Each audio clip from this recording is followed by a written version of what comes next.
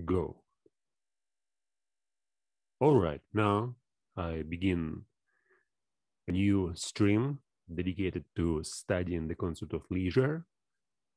If you haven't watched the previous one, you may check it out, since today I'm gonna go deeper and read some books, some articles, and comment on them. So now let's sum up everything what was done yesterday. Yesterday I read definition of leisure here on Wikipedia, and most of the time I spent figuring out what's written here in these 3 paragraphs. And today I'm gonna go deeper, and so I'm gonna read probably history. Yeah, I'm gonna read the history of leisure, and then after that I'm gonna share with you another tool which I use to prepare for conversations, which is finding some quotes. So, and I'm gonna show you how I find quotes for the discussion about leisure. But first, let's read the article on Wikipedia. Leisure has historically been the privilege of the upper class. And by the way, I read yesterday, I didn't chat, I watched a video where some professor was talking about Thorstein Veblen's theory of leisure class, and it was 20-minute long video where basically were presented ideas like conspicuous leisure, some other leisure. I don't remember all of them. I don't want to retell all this. It's not my purpose here. I just want to say that I watched the video and I just got a little bit more, okay, so it's harder today to start the video. Yesterday it was kind of experiment, and when I started recording, I wasn't actually doing it for somebody else. Even though I recorded the video, published on YouTube, I still was kind of more relaxed. And now I feel that there's some kind of pressure. So it's not my leisure time anymore. Yesterday I was making a video and it was my leisure time, but today it feels kind of different. And I know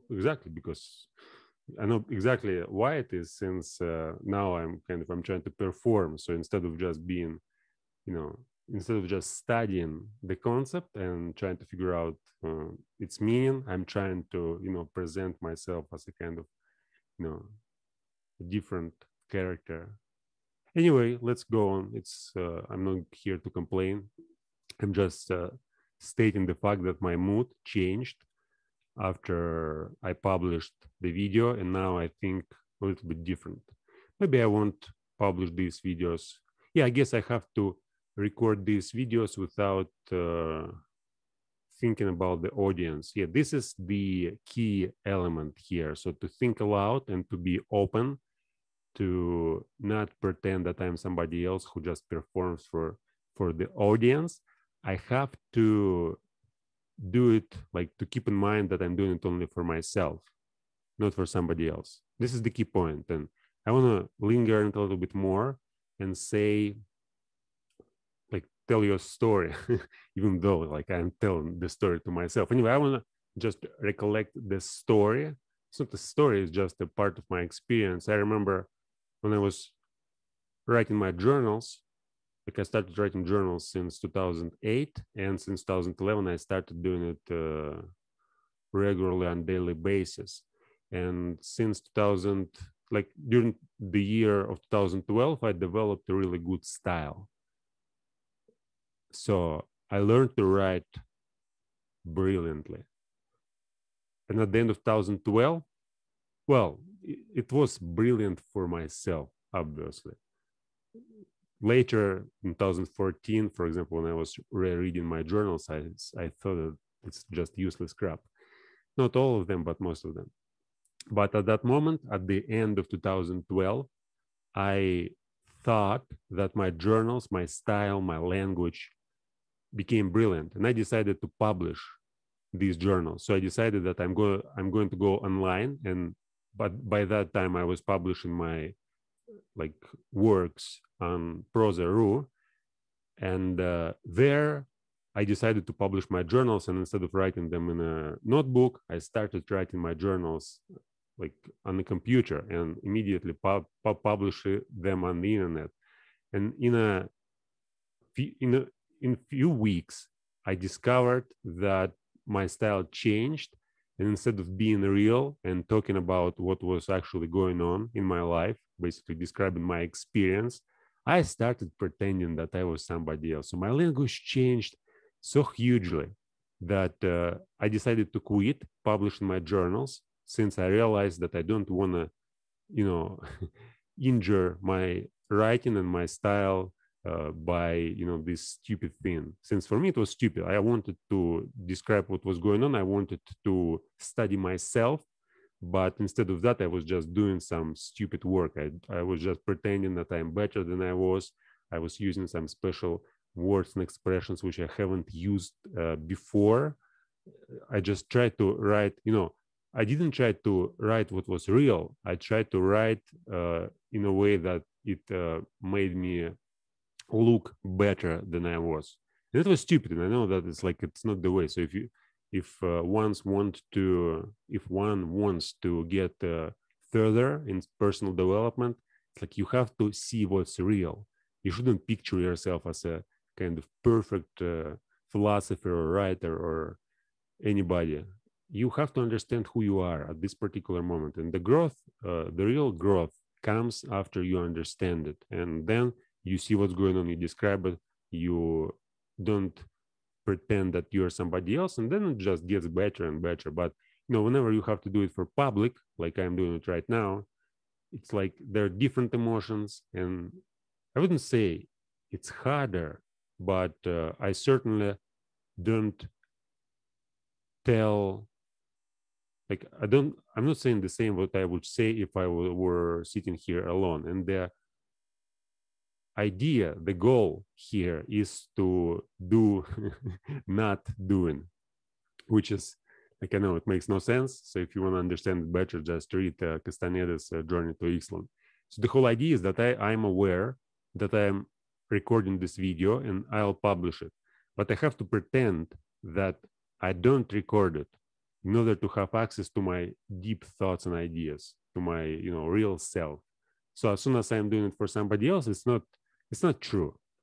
And when I pretend that I'm doing it like for myself, even though I'm aware that I'm doing it like for the imaginary audience, it gets better, and I don't feel any social pressure, and I might do something real. So the purpose here is to be real, not just studying. Of course, studying is just one thing, but basically the whole idea is to be authentic in front of the camera and not pretend that I'm somebody else. Anyway, so the whole idea about leisure, yeah, I watched a video yesterday. I also discussed this concept with my friend, and he actually advised me to read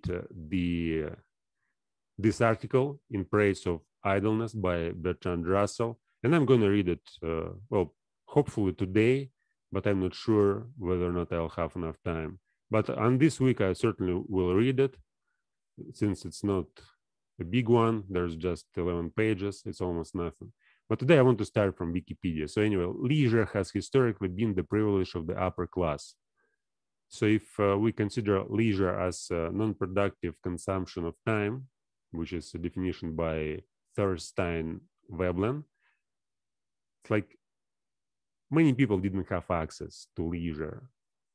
Most of them, like peasants and probably middle class workers, proletariat, whatever, they had to work for the most part of their days, and the rest they have to spend, like, it's not even leisure, it's just I guess a forced recreation, it's not leisure. So when you're just tired and you fall asleep, it's not leisure.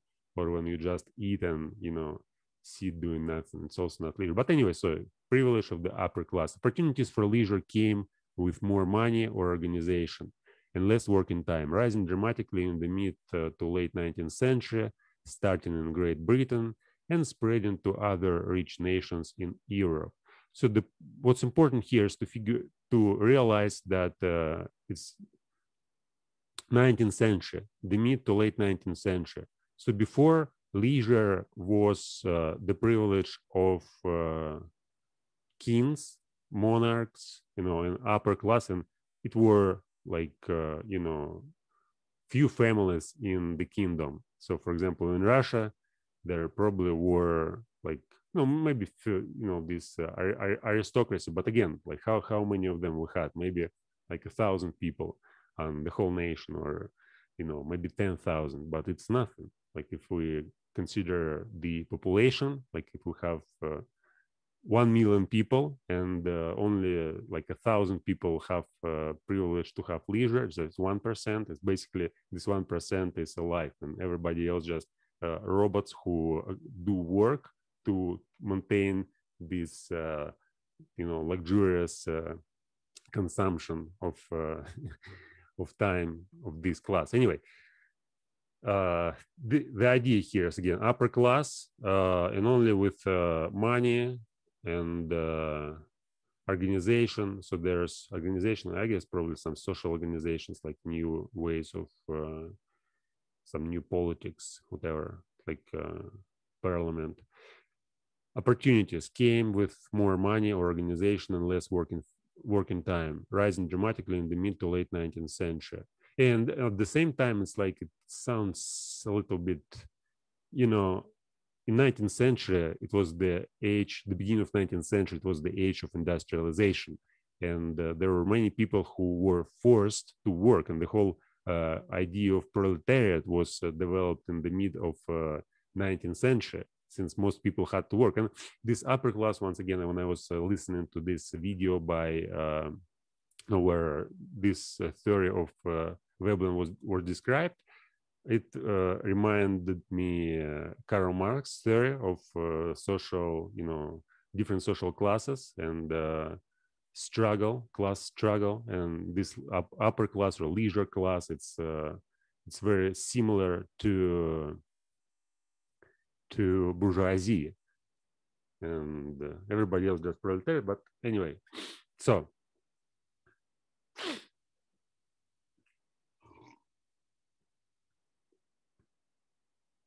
even though there were lots of people who had to work a lot, there still were more people who were able to get free time and do whatever they wanted for themselves, especially with abolition of slavery, you know, the late 19th century, and developing certain, you know, whatever.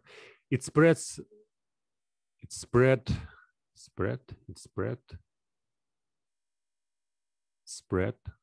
by spread. Should be written, it spreads. That's strange. I want to see spread, verb, I spread, will spread, process, noun. That's strange. Why spread without S? I'm just curious. Spread. Past tense and past participle spread. Oh, okay. It's like spread. I actually wasn't like I study many, like almost all.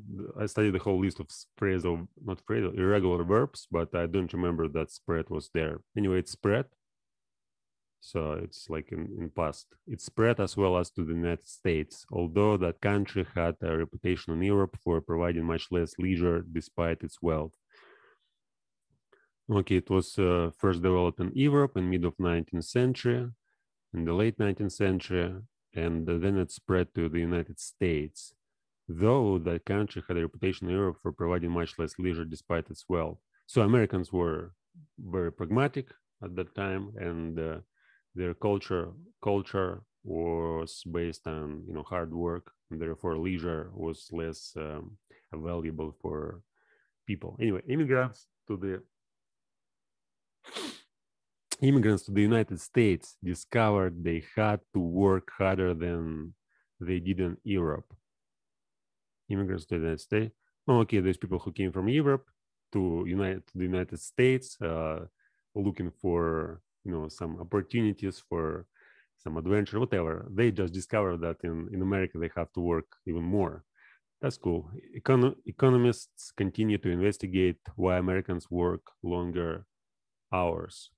Okay, it's like even now, it's still, yeah, economists continue to investigate why Americans work longer hours. So it indicates that even today, Americans work more than other people, even though they have more wealth than any other nations. Well, maybe just spirit of nation, whatever. In a recent book, Laurent Turcot argues that leisure was not created in the 19th century, but is imbricated in the Occidental world. Occidental, what's the word means? Occidental. Someone from the western part of the world. Oh, Occidental? Occidental. Occidental. Sounds almost like accidental. Anyway, Occidental. So it's like west.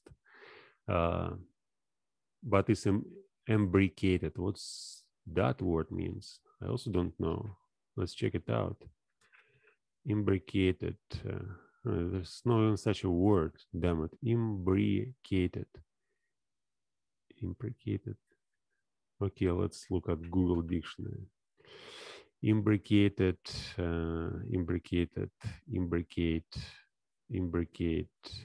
line lapped over, stop it. Line lapped over each other in regular order. It's like placed on top of each other. Lapped. Maybe there's imbricate.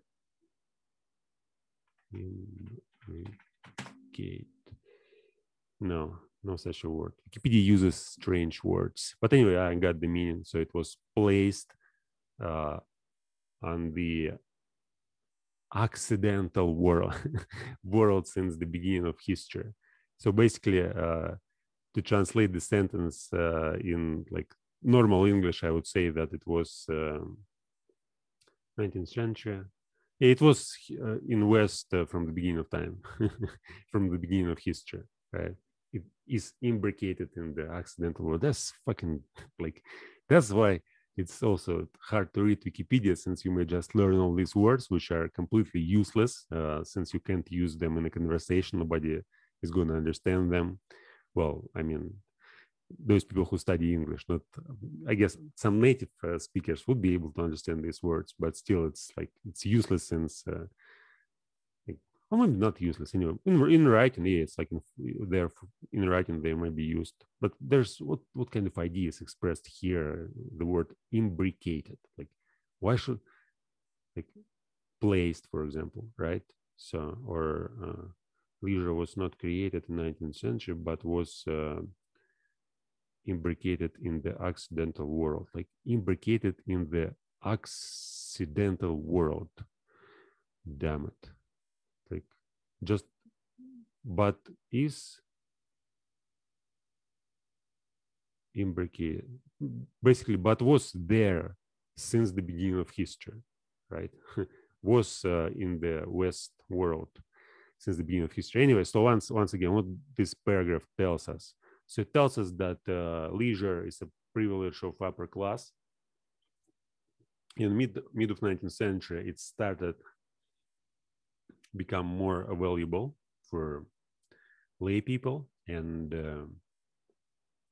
it spread from Europe to America. In America, though, people worked harder and more, and there were more working hours.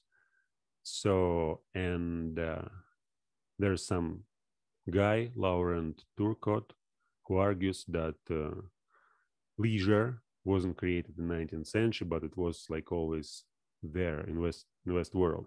Well, if we are considering Europe, of course, like the idea of otium, it was there from Socrates, even probably like earlier. But what I remember when I was reading Schopenhauer, I found some quotes from Socrates in Latin and I memorized them. I was studying Latin at that time and memorizing some quotes.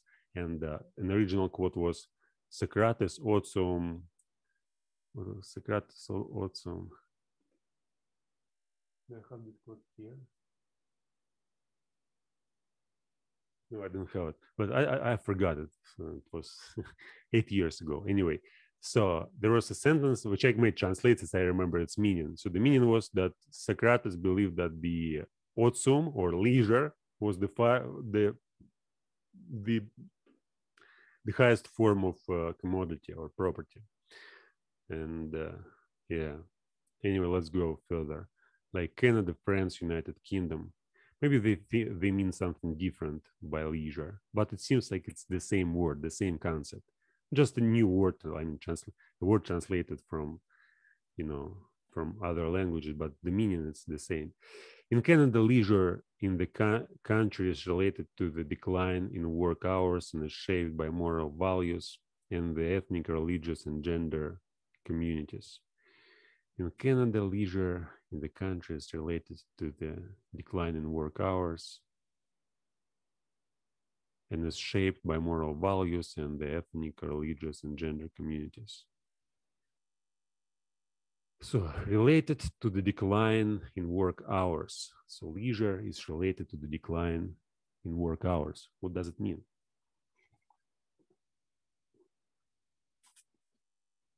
Well, probably there were, in 19th century, people had to work like 16 hours, 12 hours, like 12 hours a day, then 10 hours, and there was like strikes, which led to the point when working hours were reduced. And I guess the concept was like, okay, we have to have more leisure. Give us more leisure. We don't want to work 12 hours, give us 2 hours for leisure. Anyway, moral values, shaped leisure, like the leisure shaped by moral values, ethnic, religious, and gender communities. In a cold country with winter's long nights and summer's extended daylight, favorite leisure activities include horse racing, team sports such as hockey, sinolons, don't know what's the word mean, sinolons, some kind of game. Let's check it out. Sinolons. Sing-along, an informal occasion when people sing songs together. Whoa. Sing-along.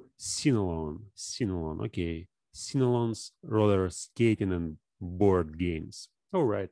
So there are some leisure activities in Canada. All right. In cold country. The churches tried to steer leisure activities by preaching against drinking and scheduling annual revivals and weekly club activities. By 1930, radio played a major role in uniting Canadians behind their local and regional hockey teams. Play-by-play sports coverage, especially of ice hockey, absorbed fans far more intensely than newspaper accounts the next day. Rural areas were especially influenced by sports coverage. All right, let's talk about it. So now I see, I'm beginning to understand it a little bit in a broader way. So the concept of leisure is the whole idea that, people have to work. They have to work a certain amount of time, like 8 hours a day. Let's suppose that in a culture like now, it seems that most of people believe that to work 8 hours a day is good. And then everybody has 8 hours of rest or leisure, right? And what is going to be done during these hours, it's actually not structured. So if we consider, like, from a sociological point of view, if we look at this concept, we can see that there are all sorts of activities. So work, it's like one thing. Probably, studying, it's another. Like education, it's also the activity which is determined by society. So you just kind of, you start your life and you have certain things which you have to do. Like first it's first you're free for a couple of years, then you become, you go to the kindergarten, and there you have to do certain routines.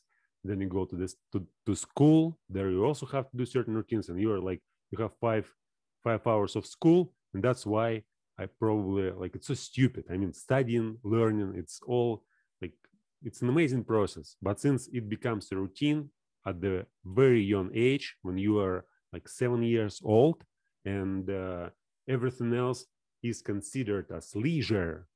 So you go to school, you spend there 5 hours a day, 6 hours a day, and then you have 10, 12 hours, 11 hours for leisure. And you usually don't study. So you have your homework, and usually people, like children, hate homework.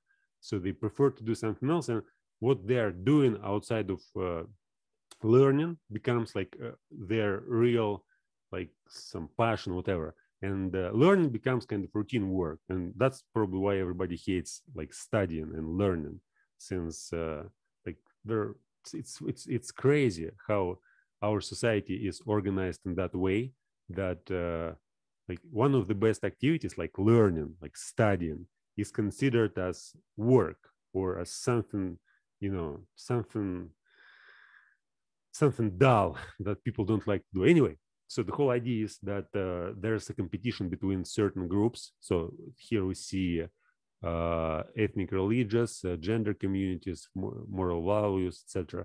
So the whole idea is that there are certain groups which want you to do certain activities, and while you have leisure. So there's competition for these 8 hours or 6 hours or whatever amount of time people have outside of their work or learning. And everybody wants to persuade you like to engage in their activity. And leisure is basically it's a fun idea. I really like it. I like that this view that leisure is kind of something that you have, and everybody wants to get it from you. So everybody wants like to engage in a stupid activity. Like I'm doing the same thing now. I'm just trying to get your in the internet. That's so cool. I mean, now internet is that's why it's growing so fast. I mean, the internet completely conquered the human mind. Like not completely, but it's like, if we are talking about new generations, people who are just have been born last decade or few decades, it's like most of the time they spend on the internet, and all leisure is on the internet here. And why it's here? Because there's so many amazing stuff. So like, me recording this video, and you may watch it and you may like it, and you may, oh, that's cool, I may just watch this video every day. And then you watch another video, then you watch some TV shows, whatever. And leisure, it's like, before there were many activities, once again, like sports, hockey, whatever, sing-alongs, and people didn't know what to do. But now it's like this media, it organizes societies in certain, in communities, but not just in communities. There are so many activities on the internet which you can do, like video games. I don't want to even mention them. But the idea, once again, like you're on the internet, you spend most of the time on the internet, and you spend all your leisure time on the internet doing nothing else but searching for something. Basically, doing something, like you're manipulated by the internet. Like I'm manipulated by the internet a lot. But an average person who doesn't study himself or herself, I guess it's too easy to be completely, to become a puppet. Like this word, Jordan Peterson's favorite word. You're a puppet. That's true. You're a puppet manipulated by huge corporations to read some stupid things, to learn, to watch some stupid movies, to buy certain things, to do certain things. And leisure, here, once again, Canada, a few more words about Canada. There was cold time. People were sitting at, in their houses and watching hockey. All right. Let's get further. I'm trying to master the pronunciation of this word for a year. I still can't say it perfectly. Like further. Let's go further. Let's go ahead. Yeah, sounds Yes, hat is easier to pronounce. France, leisure by the mid-19th century was no longer an individualistic activity. Leisure by the mid-19th century was no longer an individualistic activity. It was increasingly organized. In the French industrial city of Lille, with a population of 80,000 people in 1858, the cabarets or taverns for the working class numbered 1,300. Oh, that's a lot. And it's like 1,000 in just one city, like 800,000 people. Wow, that's like unbelievable. I mean, I live in a town with the population of 500,000 people, and well, I don't know how many cabarets or taverns we have, but certainly not 1,300. Maybe like 100, maybe a little bit more. But anyway, so or one for every 3 houses. Wow, one for every 3 houses. Lille counted 63 drinking and signing clubs, 37 clubs for card players, 23 for bowling, 13 for skittles, and 18 for archery. The churches likewise have their social organizations. Each club had a long roster of officers and a busy schedule for banquets, festivals, and competitions. All right, so mid-19th century, leisure is no longer an individualistic activity. So you may take part in any group and do some stupid work. Yeah, it's like some form of entertainment. You go to theater, or you go to cinema nowadays, or you go to wherever. And yeah, people just compete for getting you in their activities. And there were too much like organized leisure in France in 1858. So I guess I put it in my, like Canada, France, some few sentences in. By the way, I have this list. So I yesterday, after, like not yesterday, I was writing this list today at the morning, and everything what I found yesterday valuable for the discussion, I just wrote down 2 definitions and some words related to the concept, basically adjectives. And today I'll add more, like from this article. Probably I'll add that this town in France, the year, the amount of people who lived there, and like the cabarets or taverns. Yeah, taverns, 1,300 taverns. Yeah, just an example to emphasize how popular like organized leisure became. Anyway, United Kingdom. So there is a huge article on United Kingdom. I think I get through it fast. I'm not gonna like talk about every sentence. I'm just read it, and then I go and watch. Then I go and find some quotes for the discussion. But if there's something interesting, I probably will talk about it as well. Anyway, as literacy, wealth, ease of travel, and broadened sense of community grew in Britain from the mid-19th century onward, there was more time and interest in leisure activities of all sorts on the part of all classes. Opportunities for leisure activities increased because real wages continued to grow and hours of work continued to decline. 19th century, in the middle of 19th century, wow, that's strange. So as far as I know, it was the opposite. Well, it wasn't the opposite, but in the middle of 19th century, it's like 850 or something. It was the growth of this bourgeoisie class, and it demanded working like for 12, 16 hours. And only at the end of 19th century, there was, well, maybe I'm wrong. I don't know. In the United Kingdom, I studied more the history of Russia and Germany, and Russia at that time was still like there was serfdom, and there was like the abolition of slavery in Russia came only at 1861. So like 1850, there was like slaves and it's like feudal society basically. So in urban Britain, the 9-hour day was increasingly the norm. The 9-hour day. Oh, okay, 9 hour. Like now we have 8 hour, 9 hour. 1874 Factory Act limited the work week to 56.5 hours. Okay, now it's like 40 hours. Yeah, it was quite,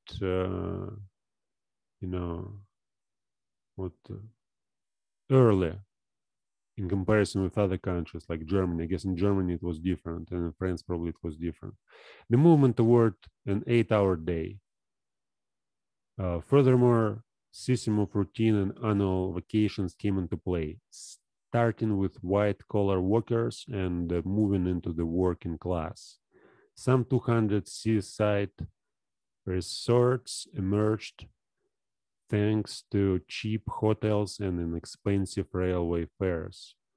Widespread banking holidays in the padding of many religious prohibitions against secular activities on Sundays. All right. In the late Victorian era, the leisure industry had emerged in all British cities, and the pattern was copied across Western Europe and North America. It provided scheduled entertainment of suitable length and convenient locales, whatever, at inexpensive prices. This includes sporting events, music halls, and popular theater. By 1880, football was no longer the preserve for the social elite, as it attracted large working class audiences. Oh, it's like before 1880, football was only, yeah, it was like, I remember this definition of academia from Devil's Dictionary. So academia, it's academ, it's the school where philosophy was taught, like founded by Plato. Academia, it's the school where football is taught. Yeah, it's like funny comparison. Anyway, average gate was 5,000 in 1905, rising to 23,000 in 1913. The amount that to 6 million paying customers with a weekly turnover of 400,000 pounds. Sports by 19th century, 1900 generated some 3% of the total gross national product in Britain. Professionalization of sports was the norm, although some new activities reached an unscaled amateur audience, such as lawn tennis and golf. Women were not allowed in some sports, such as archery, tennis, badminton, and gymnastics. That's funny. It's like all this sport industry which we have now. It's like basically for some it's work, like for those people who participate in competitions in games. But for those who watch it, it's like it's a form of leisure. So and all this, I stopped like when I was a child, like in late 90s, I guess, and probably the earliest 200s, I was watching like not a lot of sport, but I was watching Olympic Games. I didn't watch football, but I was watching lots of activities related to sport from time to time, not like all the time, but from time to time on TV. I didn't have a computer, and yeah, on TV sometimes it's like it's fun just to watch some stupid games. But I stopped doing that like since I got a computer at home. I never used, yeah, by the way, this is an interesting idea which I want to share, and I had it today this morning when I was doing my exercises. It's like I was thinking about using the computer and the internet, and basically this idea of leisure. So whenever I use the computer, I use it mostly for educational purposes. So I use it to learn something. I don't use the computer for anything else. And I was thinking about like people in general, those with whom I communicate from time to time.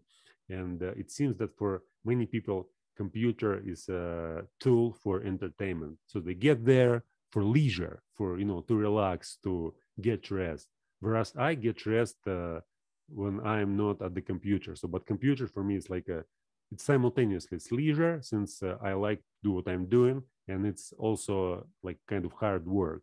So what I'm doing right now at the computer, basically that's what I'm doing all the time. So just reading some articles, watching videos related to like anything that I study. And since now I'm studying English, mostly in philosophy and different concepts, so I just use the internet to understand better these concepts. But I almost never use it for entertainment. So for me, like I may find entertainment in like, in everywhere. But the whole idea is that I'm not like I'm trying to stay away from all this industry of entertainment, since in my opinion it makes me stupid, and all these comedy shows, whatever. It's like I think it's useless, since sometimes I watch some movies, and I watch them exactly because I need to get rest when I have when I'm not overwhelmed by studying. I prefer to study. Like if now I would consider my ideal day, I wouldn't include any form of like watching movies, and I try to fight with this desire of watching movies since 2000. I guess since 2011 when I first started writing my journals. I remember at 2012 I already was writing something. Well, today I watched this movie, and probably I need to consider this activity as something useless, and I need to get rid of it. I need to watch as less movie as possible because it makes me feel stupid and dumb. And instead of that, I may just watch something meaningful, watch some lectures, or read some books, or dedicate my time to something more productive. So, and then, like as I said, I started focusing on this idea, like using the internet only for certain purposes. But again, it's like it's not this super productive activity, which no, it's not focused, it's not centered on productivity, it's centered on doing something meaningful and getting meaningful information. And when I'm overwhelmed, when I feel that I can't go further, I need some rest, I may watch some TV shows. Now, for example, I'm watching Daria, and I'm so happy that I found this TV show, because it's my life.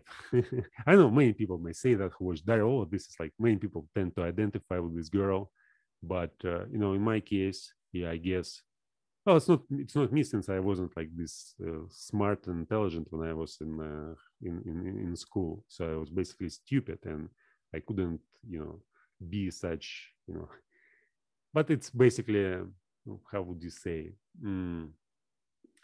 It's like kind of ideal image of myself. So when I watch this TV show, I think that if now I could go back at school, I'll certainly play this character, like Daria or her friend.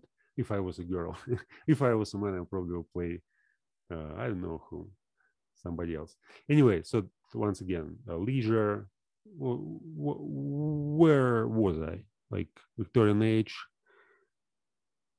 activities, sports. Yeah, I was talking about sports and about like this activity in general. So as I said, I prefer to use the internet only for studying purposes. But study for me is leisure. That's important to understand. It's actually what I'm doing now makes me feel excited, and it makes me feel relaxed, and it makes me like I find lots of fun in reading these articles and studying philosophy, watching some philosophical lectures, studying psychology, science. Like most of the time when I do that, so you may see it right now. So what I'm doing, how I'm doing, the emotions which I have, it's like it's most of the time what's going on when I'm alone. So I'm just sitting, reading, and when I'm alone, I allow myself to like to think in a little different way. So now I understand that it's like all recording, and since even though I'm trying to play kind of this non-doing, so I'm trying to think as if it's not recording, I allow myself to think aloud without being concerned whether or not somebody is listening. Still, there's some, I can't do it perfectly, and I can't say anything what I would say if I was alone and just reading this article on my own. Probably I'll make fun of most of what's written here. Not most of, but Okay, let's go on. Leisure was primarily a male activity, with middle-class women allowed in at the margins. Margins, what's this margins? Let's check it out. Margins, gross margin. The difference between what someone costs to produce and what is sold for. Margin? It was just margin. Leisure was primarily a male activity, with middle-class women allowed at the margins. Okay, maybe.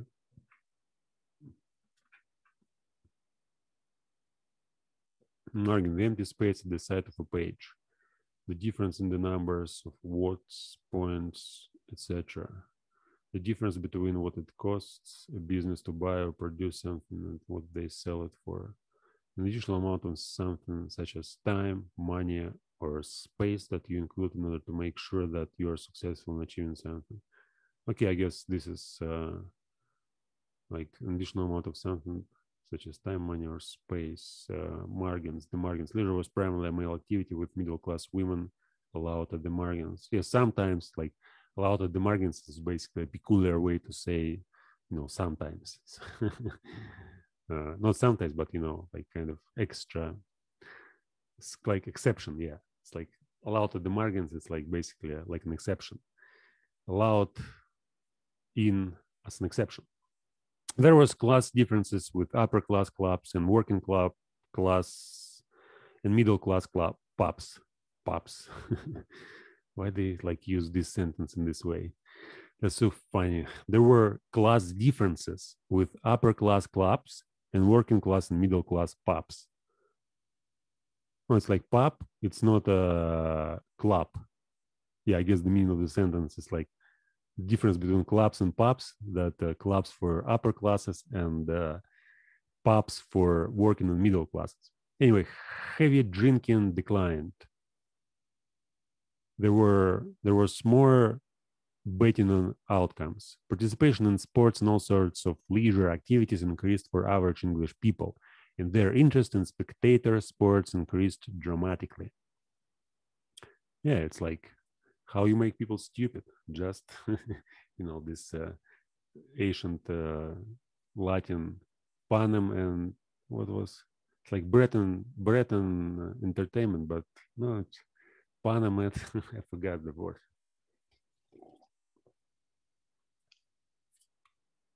Bread and shows, yeah, but I forget the Latin phrase. Anyway, by the 1920s, the cinema and radio attracted all classes, ages, and genders in very large numbers. Giant palaces were built for the huge audiences that wanted to see Hollywood films. In Liverpool, 40% of the population attended one of the 69 cinemas once a week. 25% went twice. Traditionalists grumbled about the American cultural invasion, but the permanent impact was minor. Yeah, it's like all this movie industry. Like now it seems, why it's so damn popular, why people watch movies and why it's so costly to make these movies. Like, people invest how much? Like millions, like hundreds of millions of dollars to make just one movie. And all these professions like actors and filmmakers, they're modern kind of role models. But a few hundred years ago, nobody paid attention to, like, actors were basically the lower class. That's like in Shakespearean time, an actor was somebody who, like it's lost human being, a lost human being. So if you're an actor, it means that you are poor, that you it's not necessary, but mostly like when theater just emerged in the Shakespearean time, even before like maybe Chaucer time, so it wasn't so popular to be an actor. And Shakespeare by himself, I guess he wasn't like a rich famous, maybe he was famous, but he wasn't rich and well received by society. But now, like, if you're a filmmaker and if you make movies which cost to produce like 100 millions of dollars. It's like it's immediately like, wow, that's so cool, that's so amazing. But yeah, it's only cool and amazing because lots of people watch it. And why people watch it, it's like so exciting. Like, why do you watch some movies? Like, it's an interesting question. Like, I'm not saying that you shouldn't watch movies. I mean, I've watched, like, in my lifetime, I watched I guess more movies than anybody whom I know, since I had lots of leisure time. And yeah, I watched a lot of movies and TV shows. But I wouldn't say that I like it. I say that most of the time when I watch a movie or a TV show, I do it just to get rest. And I do it, like, most of what I watch I don't like. If I would count the amount of movies which I watched and which I would recommend to somebody watch, I wouldn't, like, maybe it's 100 movies which I think deserve to be watched, and all other, like, thousands of movies which I watched, I think they're just useless crap. But the whole idea of making movies, like writing books, basically, yeah, it's like sharing our experience. And yeah, it became so popular nowadays. I mean, it's like all our social life is shaped. Most of our social life is shaped by movies and by media. Anyway, let's go further. Too much. The British showed a more profound interest in sports and in greater variety than any rival. Rival? What is rival? Is it a nation or something? Rival. A person, group, or organization that you compete with in sport, business, a fight, etc. Competitor. Okay, competitor. More profound interest in sports. Well, I would like to check what other, I guess if I just look at, some other articles, Wikipedia articles about this concept, like if it's written in German language, there certainly wouldn't be such a sentence. British showed a more profound interest in sports. Yeah, and how did you know that? Just by, comparing all like comparing the amount of people who participate in sports. But yeah, I guess it's very suspicious. But anyway, they gave pride of place to such moral issues as sportsmanship and fair play. Pride of place to such moral issues as sportsmanship and fair play. Okay, the competition was fair. They didn't try to cheat. Cricket became symbolic of the imperial spirit throughout the empire.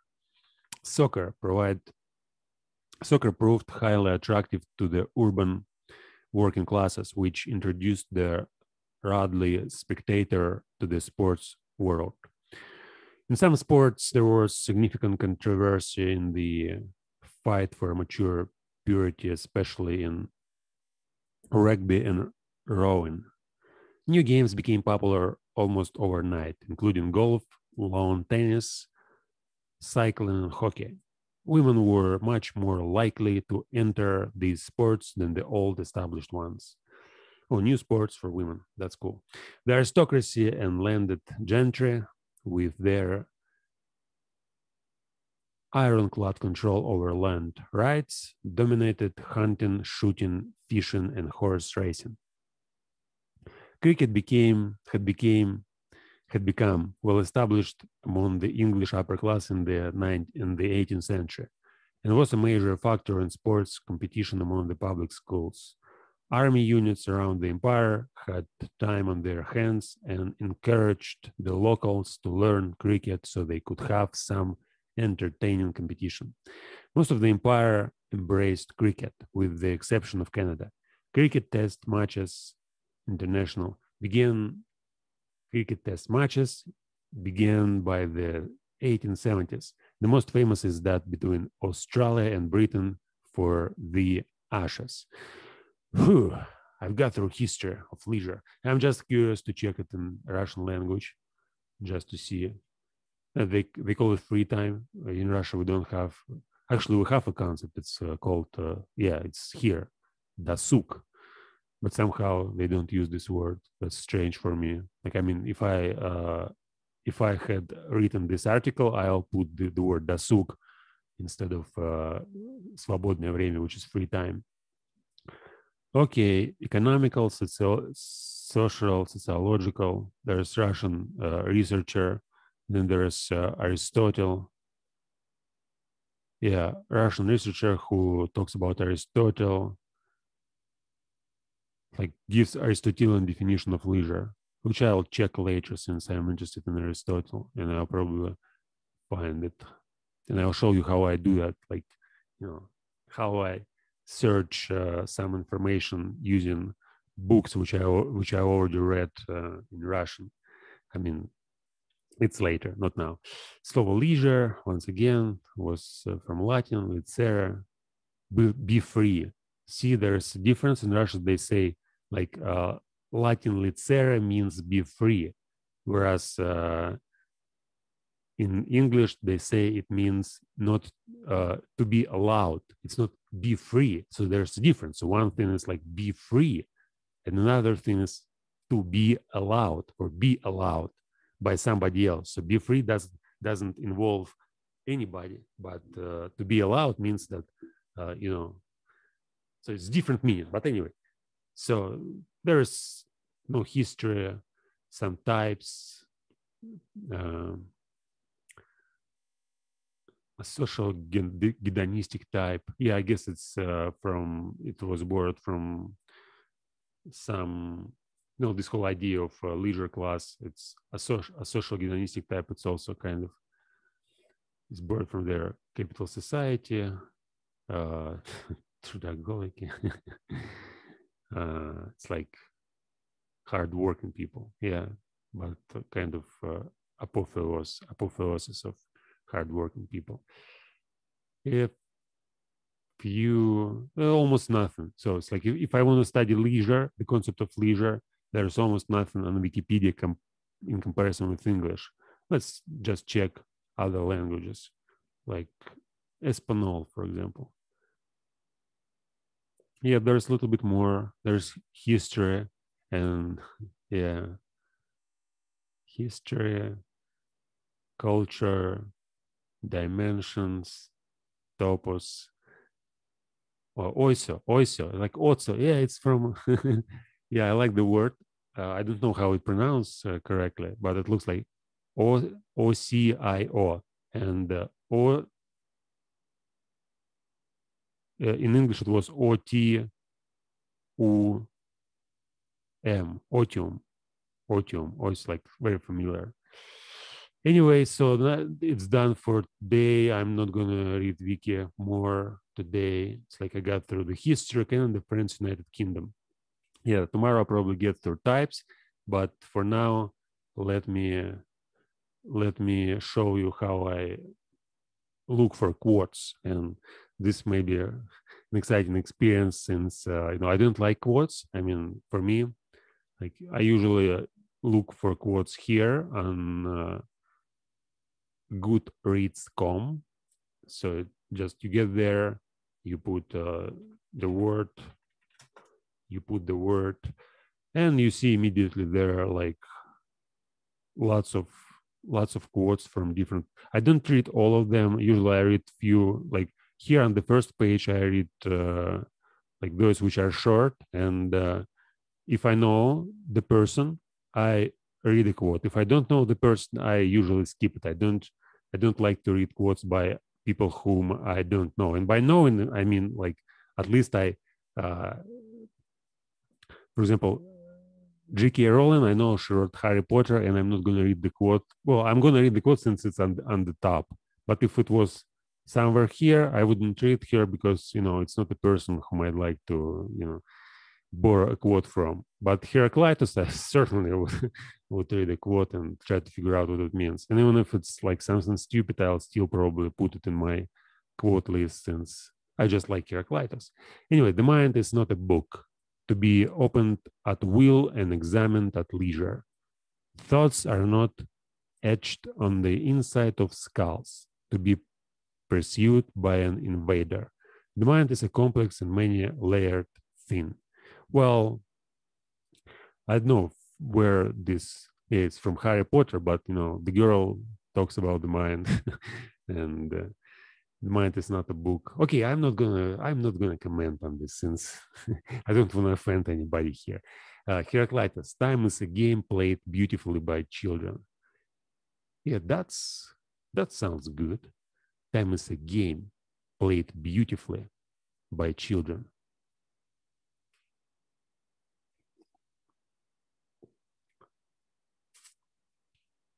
Time is a game. What does it mean? Time is a game played beautifully by children. It's like leisure. Let's suppose that he uses the word time to substitute it with or replace it with the word leisure. So leisure is a game played beautifully by children. All right. So I guess the idea is that it's hard to interpret. You may interpret it in any way, but you may look at children to see how like the ideal model of spending your time. Like, do what children do. Be stupid and don't care about anything. Yeah, maybe smart. Like if you divide your time between work and leisure, well, probably leisure, like doing something silly, makes a lot of sense if you work hard. But if your life, like as I mentioned before, I don't divide my time on work and leisure. So for me, like all the last 10 years were kind of time of leisure, even though I'm like working as like I don't know who works even half of the time which I work, since I'm working like all the time. But for me, it's like work and leisure simultaneously. But anyway, so Bukowski, I don't like to read Bukowski since I have some like he influences me in a bad way. So like whenever I read Bukowski, like some poems, I sometimes I like him, but most of the time I prefer to not give him attention since Bukowski, it's not my type of a poet, like too stupid. Let's say that. Yeah, too stupid, not in terms of like, well,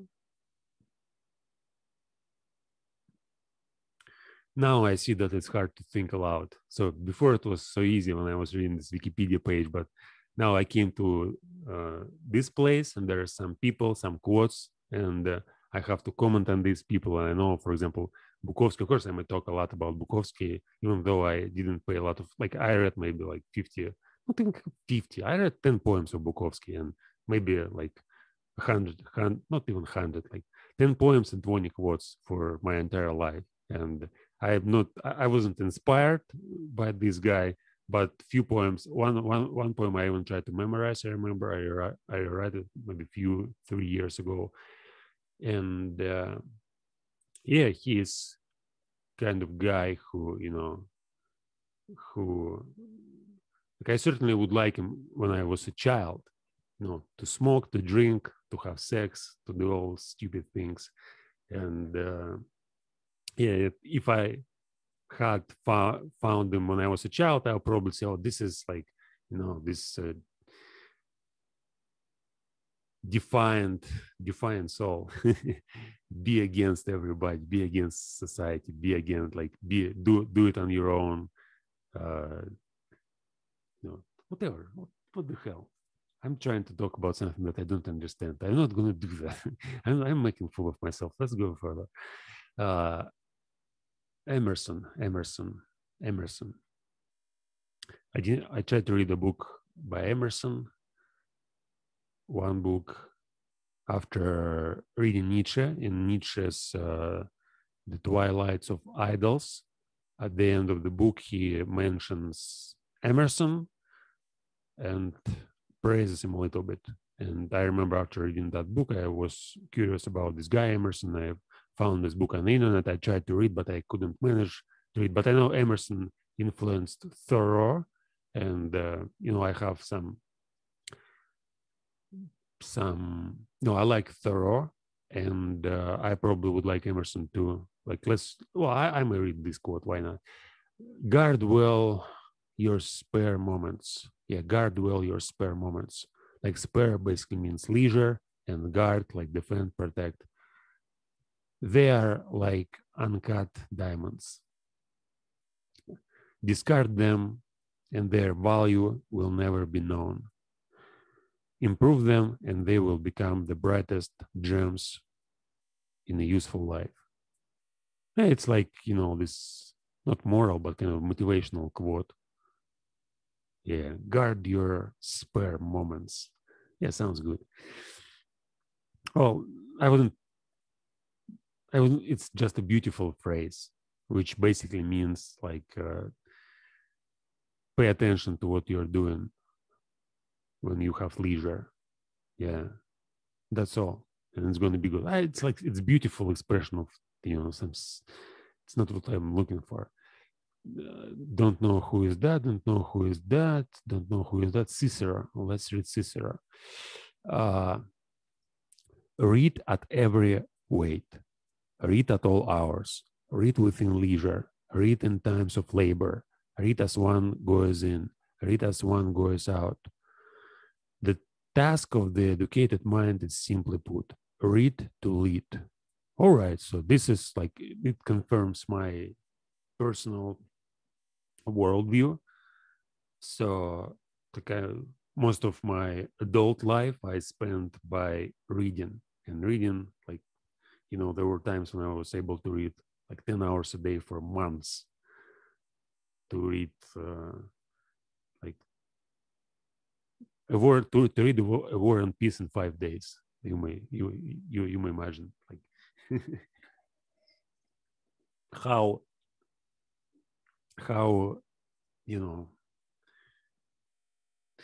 So this is Cicero, right? So who is the Cicero? He was a Roman he wasn't senator. Well, it's like governor. Not, he wasn't even a governor. He was like a public speaker in Rome, one of the best well-known public speaker. Probably he was a senator. I don't exactly remember, but he was killed during this. There was Caesar, and I guess there was Catilina conspiracy. I was reading. I remember who was that.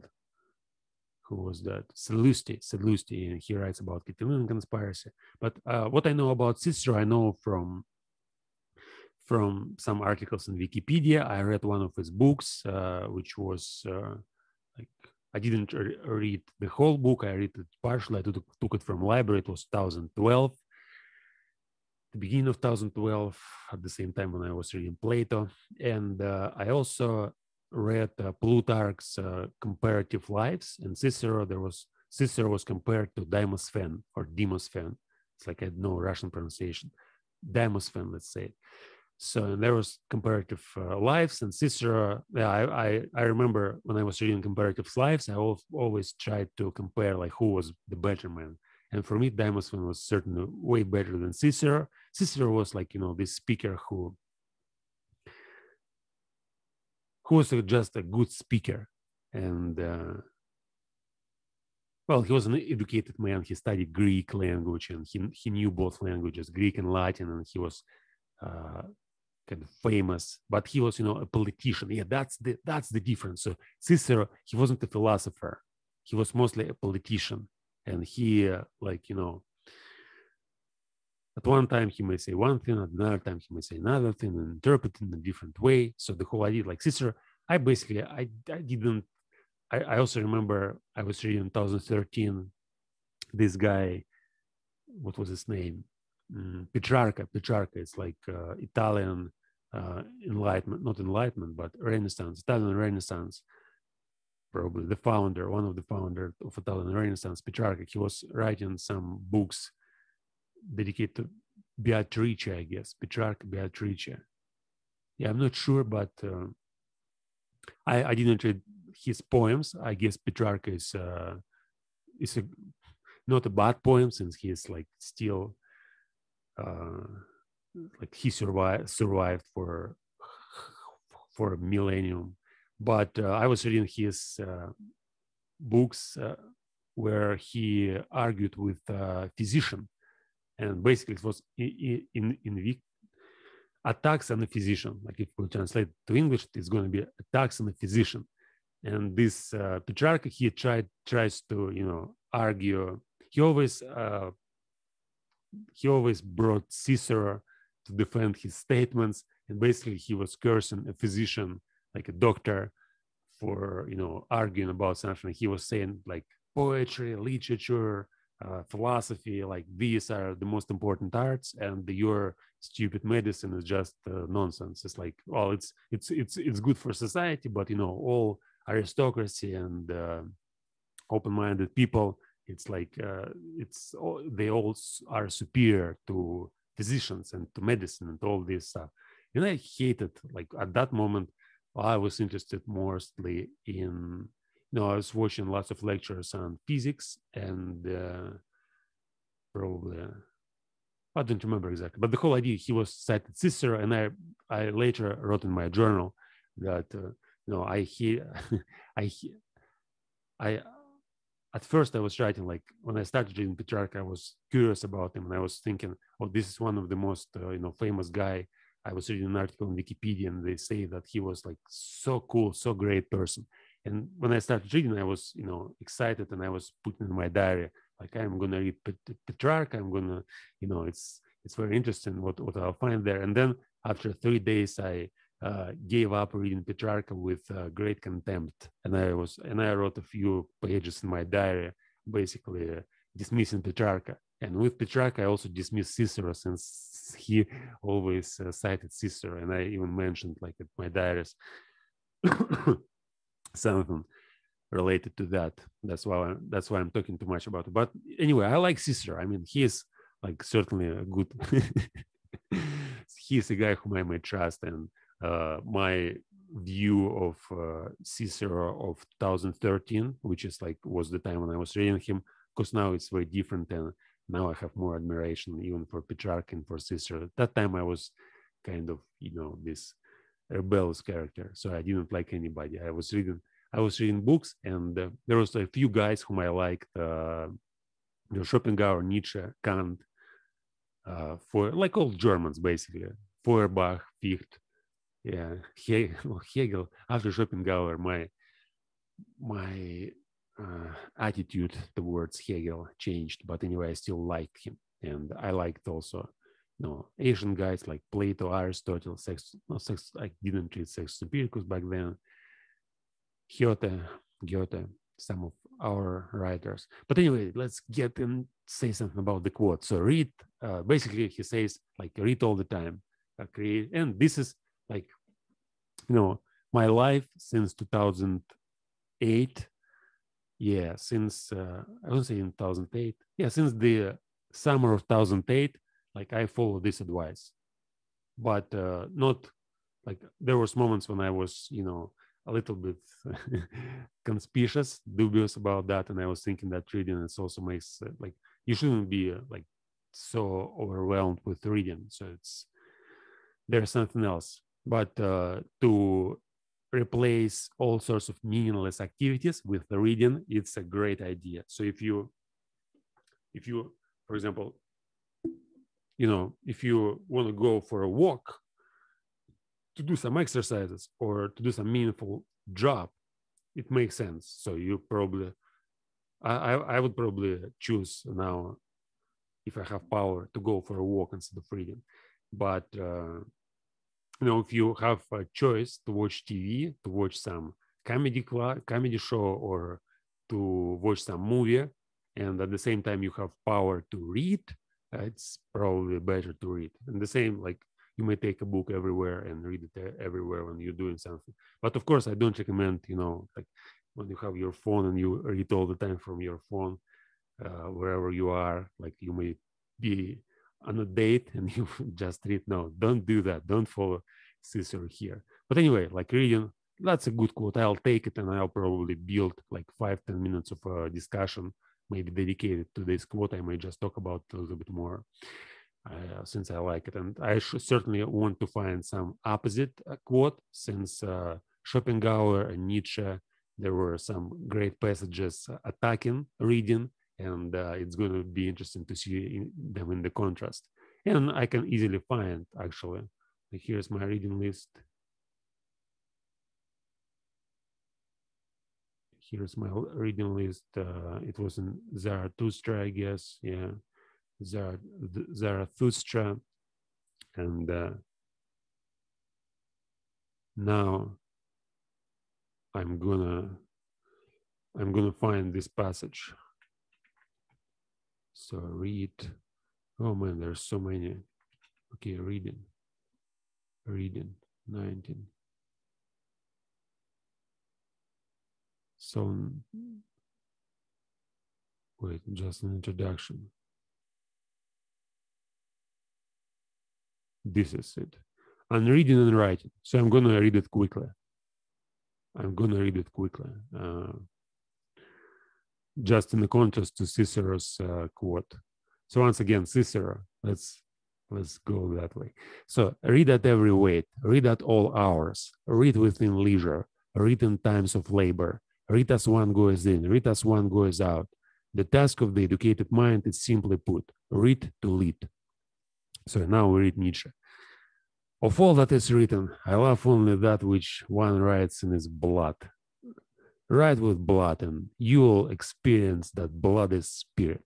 It is not easily possible to understand the blood of another. I hate the reading idlers. I guess he argues with Cicero here. Whoever knows the reader will do nothing more for the reader. One more century of readers, and the spirit itself will stink. That everyone is allowed to learn to read ruins not only writing in the long run, but thinking too. Once the spirit was God, then it became human, and now it is even becoming rubble. Whoever writes in blood and proverbs does not want to be read, but to be learned by heart.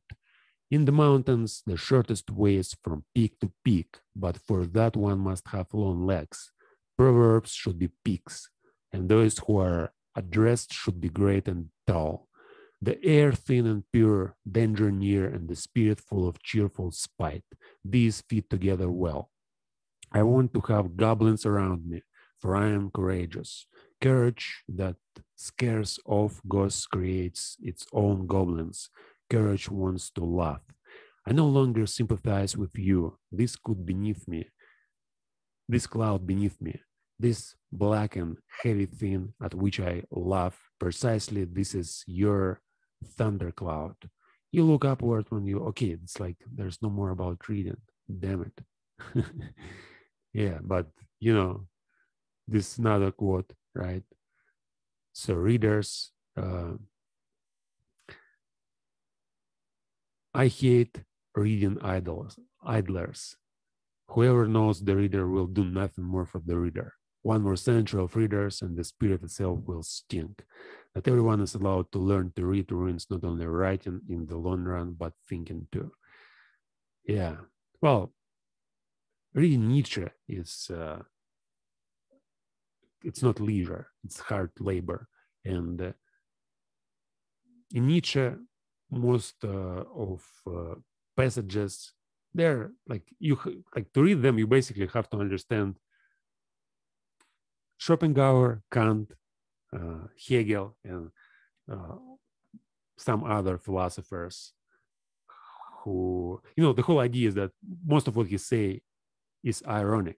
And what he says about reading, maybe like he may just, you know, in some moments, he may just take an idea, something which he truly believes in, and start attacking it from the opposite side, so that it seems that almost he's like, he contradicts himself, but it's not a contradiction. He just, you know, he exercises his power attacking his own beliefs and ideas, and sometimes he does it so well that he comes to the conclusion that it was like his beliefs were stupid, and eventually, like, all Nietzsche is all about like the highest form of skepticism, when you don't take for granted anything, like no dogma.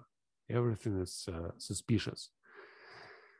Anyway, let's go further. Yeah, I like this reading, the whole idea of reading quotes and finding something. Abraham Lincoln. Well, let's give a credit to this guy and read his quote, since it at the top, almost at the top. Why not? Even though it's like, for me, Abraham Lincoln, it's basically nobody. Since I don't know who I know he was an American president, but it's, for me, it's almost nothing. I watched a movie about Abraham Lincoln, but I haven't read any of his book, and I didn't study him. And for me, it's basically like nobody. Anyway, my father taught me to work, but not to love it. I never did like to work, and I don't deny it. I'd rather read, tell stories, crack jokes, talk, laugh, anything but work. So it's like, that's cool. I like it. It's funny, even though it may be also ironic. But anyway, so this is like, don't work, right? But it's about leisure. So the quote about leisure, basically, he says like, you may work, but you shouldn't love to work. It's stupid. Like, it's better to do something that you. It's like, I prefer Confucian, uh, you know, definition of not work, but Confucian quote where he says that just find what you like to do, and you don't need to work at all. Just do what you like, but do it well, so that it may be credited by society, and you may forget about work. Yeah, okay. Enjoy, like, girl, you know who's that, know nothing about them. This guy, yeah, but it's too long. I mean, now I don't have time to. Orwell, it's from 1984. I read this book, but I'm not gonna take, like, I can't use it. So probably there's something meaningful written. I'm not. I have, of course, I have time to read this one paragraph, but I understand that it's impossible to use for conversation, for a discussion. So I can take it, bring it to discussion, and read the whole this quote, and then discuss it. Since in my conversations, it's like, if you read something longer than a few sentences, it creates certain troubles and awkwardness, and it's not what I'm gonna do. So that's why I'm gonna skip this. Even though if it was as short as this, I would probably read it, since I admire Orwell to some degree. Huxley. Oh, it's Huxley. It's almost like Orwell, and it's short. And this is what I'm going to read right now. Every man with a little leisure and enough money for railway tickets, every man, indeed, who knows how to read, has it in his power to magnify himself, to multiply the ways in which he exists, to make his life full, significant, and interesting. So again, railway tickets and knowing how to read. That's cool. So now you don't need railway tickets, you just need the internet. And basically, you may travel everywhere. Like, literally, you may travel fucking everywhere. Sitting at home and using the computer, that's so amazing. By traveling everywhere, of course, I don't mean, find the picture or some map and just look what's going on there. This is traveling everywhere. So when I go and read this book, for me, it's like I'm traveled to the myths of 20th century in the mind of one of the most famous philosopher, and I just get through his mind, and I spend half an hour, and for me it's like one of the best journeys which I may have. I mean, I'm not talking about this guy in particular, but about traveling itself. So I may go here in Das spoke Zarathustra, read like one paragraph, and travel into like 19th centuries, one of the best 19th centuries mind, and see what was going on there. And this is like, wow, the internet. That's amazing. Anyway, Pascal. By the way, Pascal, I want to show you something.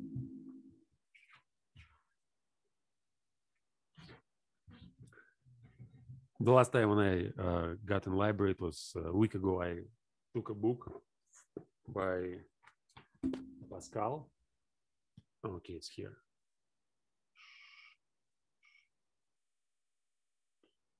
Book from library. Pascal Penses. Penses basically meditations or thoughts or quotes.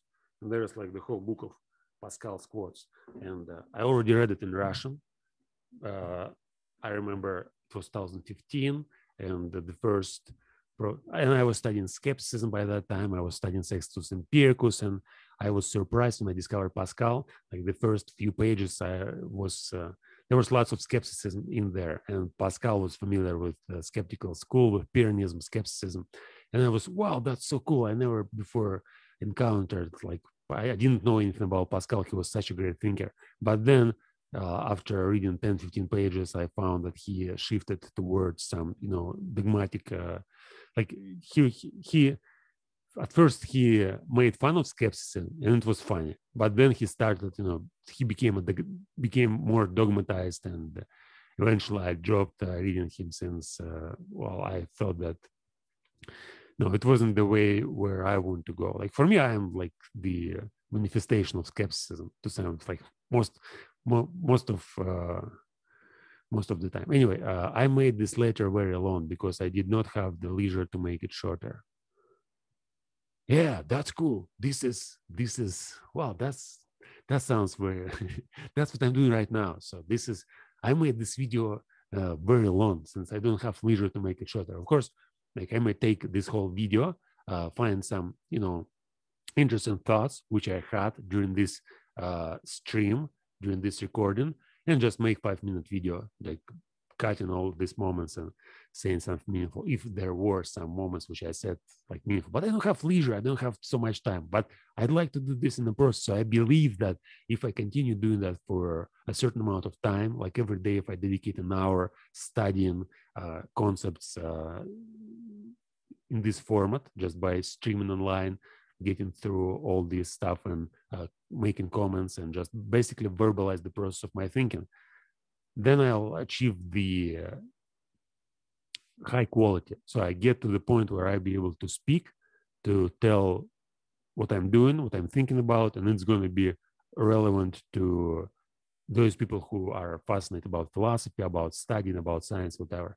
And that's great. I know that's now it's the quality of my performance. It's low, and I know that if I reach the what's here, what's my aim here? So to reach certain level of authenticity, and now I probably somewhere at like 2, 3, and a 10, like on a scale from 0 to 10, I'm like on 3 or maybe 4.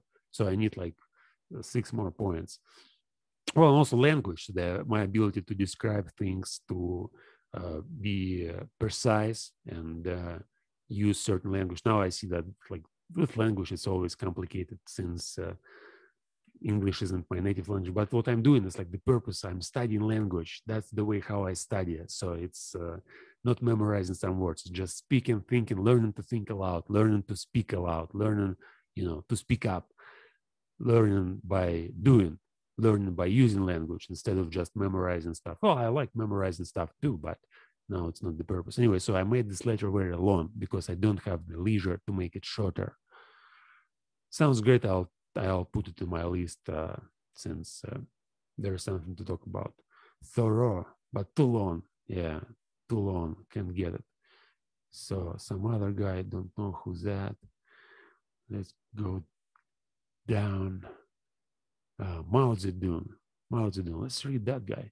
Revolution is not a dinner party. Oh, I already know this quote.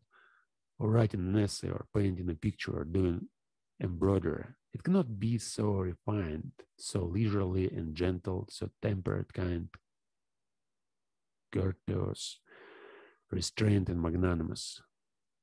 Revolution is an insurrection, an act of violence by which one class overthrows the other. Yeah, but how it relates to leisure, man, like sometimes searchers are strange. Who's that guy? Never seen that guy before, but I give him a try just to read 10 lines. Dearest creature in creation, study English pronunciation. Oh, come on, I've read this poem already. How it came that leisure. Yeah, it's like it was published by Vitalina, one of the members of my club, maybe a month ago. And I've read this poem, I remember.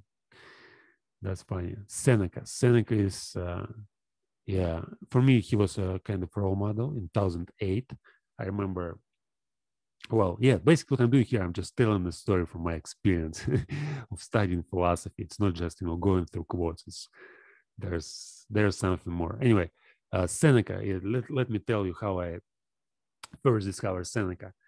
I was working as a meal cooker in a cafe. So I basically uh, prepared meat for a couple of weeks. So I was looking for a job. I was looking for a job, and I left my phone in a newspaper, and I was called by some guy and invited to have this job. I said I had no experience, but he said that's okay. We'll teach you. So I came there. The first week I was studying how to prepare meat on on fire, and the second week I was working, and then I I went to the sea, and like I just gave up the work because I saw no value in continuing. But at this time, I also discovered a book of aphorisms or quotes from different philosophers, and it was a book. I guess there were certain topics. I don't remember. Yeah, probably there were certain topics, and each topic was covered by different philosophers. So, for example, if we take love, and there was like quotes from different philosophers about love. Then there was like topic life, different quotes about life. And it was 2007. 2007, the August of 2007. I even can say the weeks. So it was at 28, at 20th August, I moved to the south, and I was working since I guess since 6 August of 2007. Yeah, till 20th August of 2007. And I was reading this book, and Seneca, I didn't know who was that guy. I had no internet, and I couldn't discover anything about him. But I was whenever I read his quote, I was, wow, this guy was really smart. Like it was kind of, for me it was, wow, this, like at first I was reading some quotes about the subjects, but then I decided just to look all quotes written by Seneca. And I was thinking, I was thinking that it wasn't a man. I was thinking it was a woman, since in Russia, Russian, like it's the same name, but it's I guess I spelled it Seneca. Seneca. It's like the same way in Russia. So we say Seneca, not Seneca. Seneca. And I was thinking that Seneca in Russia, when we have a at the end of the word, it's like ending, Russian ending. It basically indicates that female gender. And I was thinking, oh, it's probably a woman. And like he was saying some smart things. And I was thinking, wow, where this woman came from, like why she was so smart. And there was no information about Seneca. And later I didn't remember actually when I probably like a year after that, I only discovered that Seneca was a man. And I discovered by, I had a huge encyclopedia, like written encyclopedia, 10 volumes. And I found Seneca there. And well, it was a man, like ancient Stoic. That's cool. What this school was about. Yeah, it's like my interest in philosophy shaped at that time. But yeah, I remember Seneca was like, I felt strong admiration for that guy almost for all these years. But it's like not strong, like not for all these years, of course. Like I guess I'm exaggerating, but yeah, I would listen to what these guys say. I mean, leisure without books is death, and burial of man alive. Yeah, I knew this quote in Latin. I memorized it in Latin when I was studying Latin. And burial. Leisure without books is death, and burial of a man alive. So it's basically the same what Cicero says. And Seneca was a contemporary of Cicero. They lived in the same, like in Rome. He wasn't a contemporary. He lived later. He was like Cicero dead. Seneca was born, I guess, at the middle of the first century before Christ, and Cicero died at that time. And Seneca died at like 0 something, like from 0 to 10 of modern era. And yeah, I remember, like I knew this quote before, And yeah, all this, like my activity, you know, my studying philosophy, this obsession with reading. I guess this quote, I even could read it at that period of time, 2007, which I just described, and it probably shaped my, you know, passion for reading, for learning as well. And Seneca, since he was like, you know, like Elon Musk for modern businessmen, so for me it's like the same authority for that time. Now, of course, I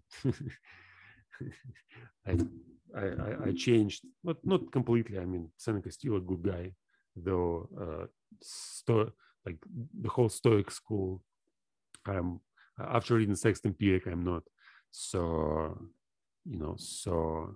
Well, I'm still love Stoics anyway, but not completely. There are some things which I highly disagree, and I, you know, it's anyway. Let's stop here. Seneca. Yeah, I put this quote as well, and we'll argue a lot about books, I guess, this week and about leisure. So, do we have somebody else whom I know? Bukowski again. Bukowski, Sartre. Well, I would read this quote, but it's too long. Sartre. Yeah, I read a couple of books by Sartre, 2014. The Age of Adolescence, I guess. Few books. The name of the book in Russian, I just translated in Russian, but I don't remember exactly. Who's that? Shaw, yeah, George Bernard Shaw. Okay, let's read Shaw. I like these guys well. It's like it's a long quote, but still it may be used. The secret of being miserable is to have leisure to bother about whether you are happy or not. The cure for it is occupation, because occupation means preoccupation. And preoccupied person is neither happy nor unhappy, but simply alive and active. That's why it's necessary to happiness that one should be tired. Well, I like, yeah, it's like, you know, if we take the life of Bernard Shaw, who like never did any serious work, but was engaged in intellectual activity and was writing books and like studying, writing books. Yeah, but it's I mean, who says that work must be something related to physical labor? Yeah, it's like intellectual work, cool. And to be preoccupied with writing and reading and thinking, that's pretty cool. I want leisure to read an immense amount. Fitzgerald. Yeah, the short stories of Scott Fitzgerald. Yeah, I've read The Great Gatsby, 2018, and watched the movie. And that was everything. I didn't well, I could say I didn't like it. But it was kind of, yeah, I liked to some degree, but not completely. Anyway, so now I'm gonna stop recording this stream. So I found some quotes, and I guess I'll look for more quotes, and yeah, on different sites. Since 3 quotes, it's just too little. I'll look for 3 or 5 more quotes, but not now. Maybe later. So now I have some other things to do, and later I probably will read this article, or I'll read it tomorrow. It's like I want to read it, I mean, record the stream of reading this article. There are 10 pages, and yeah, to read them, it takes probably 30 minutes for me. But if I'll make comments on each paragraph or each sentence, I guess it'll take a few hours, maybe 3 hours. But anyway, yeah, I'll try. I'll try tomorrow, not today. I'll read this article tomorrow, and yeah, and find some new thoughts from this article, which I may take for the discussion at the speaking club. So that's basically all I wanted to study today. That's enough. So now I'm going to finish this video. If you like it, if you want me to continue and make it better, subscribe to my channel, click likes, do all these stupid things. And, you know, if you're a native English speaker, and you may probably see that sometimes I use words which are completely insufficient to describe a certain action or certain thought, you may just help me by giving, you know, not an advice, by just writing in a comment the better way of saying some phrase. So whenever I say something which sounds strange to Russian, since some thoughts, like I was studying language by thinking, and there are lots of language which I use, which is just direct borrowing from Russian thoughts. So just some of my expressions and words, they're just literal translations from Russian language, and sometimes they don't fit to English. And I'm trying to, I'm learning how to think in English and to speak in English all the time. But still, it's like since I was thinking in Russian and reading and writing in Russian for 30 years, and I'm studying English only for 5 years, it's hard for me to be like fluent in this way. So sometimes I use words which aren't appropriate. And if you notice these words, so if you see that I said something that can be said better, like a native speaker, you may write me a comment. And usually when somebody corrects me, I really like it. So if you have if you really want to criticize me, I appreciate that. And especially if you want to help me with grammar, with the way how I speak, so just write it down, and I promise I'll check it. I'll try to implement it in my vocabulary. And whenever somebody corrects you, like I've noticed, well, if it's done all the time, I guess it's not so productive. But it's when it refers to video, like if there's just 1, 2, 3, 5 corrections, I'll probably remember it, and later we'll use it instead of using words which I use, which don't match to the natural way of saying something. Anyway, that was fun. See you next time. Bye bye.